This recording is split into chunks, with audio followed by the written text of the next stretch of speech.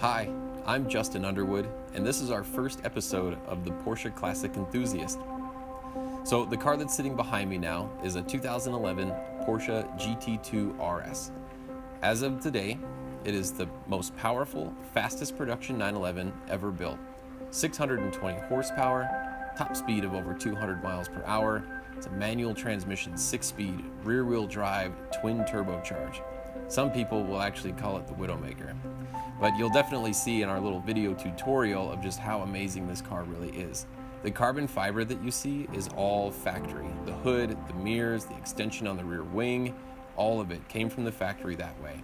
And some people refer to it as a naked fiber because it's not a glossy finish, it's a matte finish.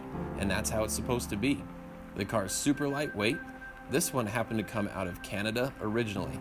It's number 422 of 500 made. And that's for the entire world, not just for Canada, for the entire world.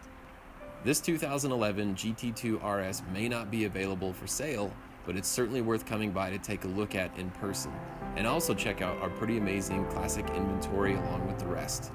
This is Justin Underwood with Porsche Colorado Springs for the Porsche Enthusiast.